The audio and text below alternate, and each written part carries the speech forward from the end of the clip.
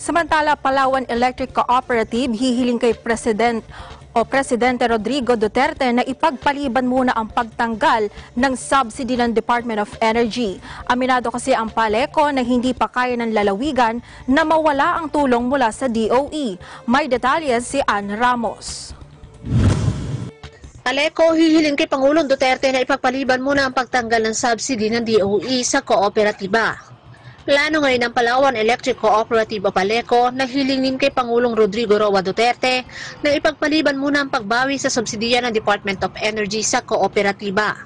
Aminado kasi si PALECO OIC Manager Napoleon Cortez na hindi pa kaya ng lalawigan na mawala ang tulong na nagkakahalaga ng 18 bilyong piso mula sa DOE.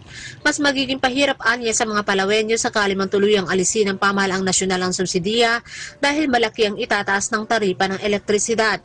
Matatanda ang pinanukala ng DOE na plano nilang alisin na ang subsidy sa mga maunlad na lugar sa bansa, partikular na sa Mimaropa Region.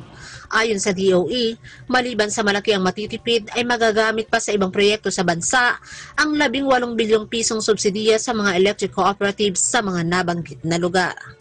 Mula sa lalawigan ng Palawan, kasama si LV Simbahon, Ramos, Eagle News, we are one with 25.